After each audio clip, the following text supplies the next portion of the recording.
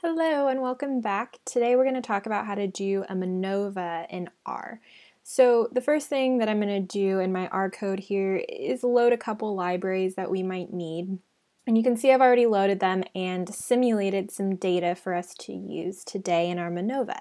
So if you're interested in that, the code will be linked down below. I won't get into that here. And another thing that I've also done to prepare us for our MANOVA is to put all of our data in a data frame so that we can see how it looks. So let's go ahead and do that now. So you can see that today we're looking at a MANOVA with two outcome variables, waist measurement and thigh measurement. And then we have some group that we're interested in seeing the difference. So we only have two levels of our group here, as you can see. And we're going to see if there's any difference in waist and thigh measurement. So one thing to note about the MANOVA in R is that R likes the arguments to the MANOVA in matrix and vector form. So right here what I'm doing is combining our two outcome variables and changing them into a matrix and calling it Y so that we can use that later. And same thing, I'm changing our group variable into a vector. So now that we've done that, I can go ahead and create our MANOVA model, and wouldn't you know it, the command to do that is just MANOVA. So let's go ahead and create that model. So now R has stored that model for us, and what we have to do is conduct some hypothesis tests on this. So there's four really common test statistics, and we won't talk about them in detail. If you're interested in them, there's a blog post on my website, sassystatistician.wordpress.com. And you can read all about these different four. What I'm going to show you right now is how to run all of them.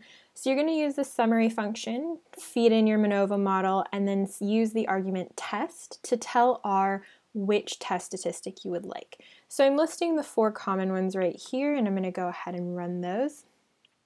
So let's just really quickly look at these. I won't go into too much detail, but notice the first three that we ran. Their p-values are really similar. They're not exactly the same, but they're all around 0.53.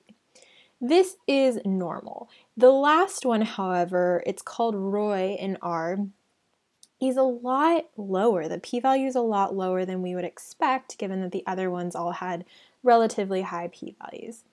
This is because all four of these test statistics use the eigenvalues of the covariance matrix from your MANOVA in order to calculate the test statistics. The first three take all of them and in some way combine them in order for us to get that test statistic. So it's using all of the eigenvalues of the matrix. Roy's, which is also called Roy's maximum root or Roy's largest root, only uses, as the name suggests, the largest eigenvalue of that matrix. So this test tends to overestimate the effect, which means that if you ever run into a case where you have all four test statistics and only Roy's is significant, it's probably overestimating the effect and giving you a false positive. So if you ever run into that situation, make sure you're paying attention to the other three test statistics as well.